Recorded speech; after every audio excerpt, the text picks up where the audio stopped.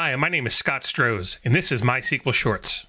The first thing we need to do is start MySQL shell. We do this with the MySQL sh command. In this demo, I'm connecting to a local MySQL instance and connecting with a user named Scott. We are also connecting directly to the schema named MySQL_shorts.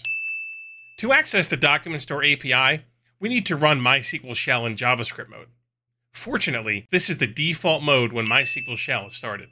Now that MySQL shell is started in JavaScript mode, and we are connected to our database, let's view the list of Document Store collections on our server.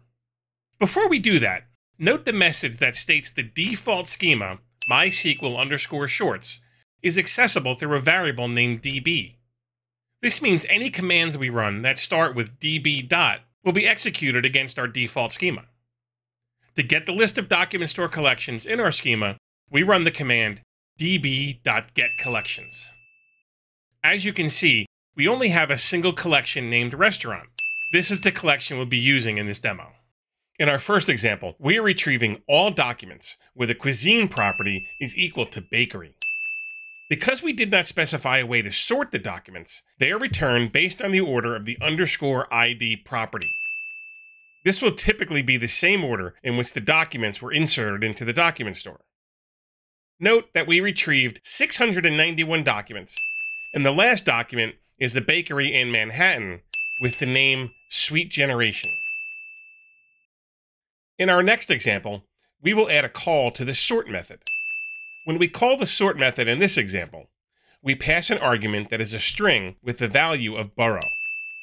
This means our results will be sorted by the value of the borough property. If you do not pass a direction to sort, the default is to sort in ascending order. We can see in the results the last document is in the borough of Staten Island with the name Casale's Bakery and Specialty Foods. In this example, we are going to sort the results by the borough property, but this time we are going to sort them in descending order. We do this by adding DESC to the argument we pass to the sort method. We see that using this sort, the last document is a bakery in the Bronx with the name Morris Park Bake Shop. In the last two examples, we showed how to sort based on a property directly off the root of our JSON document. If we want to sort on a property that is deeper than the document's root, we use a dot-delimited path to that property. Our documents have a root property named address that is a JSON object. One of the properties in this address object is zip code. To sort our results by this property, we use address.zipcode in our call to the sort method. With this sort, we see that the last result is a bakery in Queens with the name Ciro's Pastry Shop. To sort by multiple properties, we pass an array to the sort method. Each element in this array contains a string that specifies the property and direction we wish to sort. Remember, if you do not provide a direction, the property will be sorted in ascending order.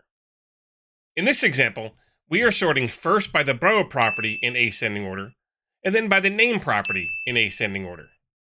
The result of this sort shows the last document is a bakery in Staten Island with the name The Bake Shop. Thanks for watching. Please be sure to hit like and subscribe. Also, there'll be a link in the description for any code or files we used during this video.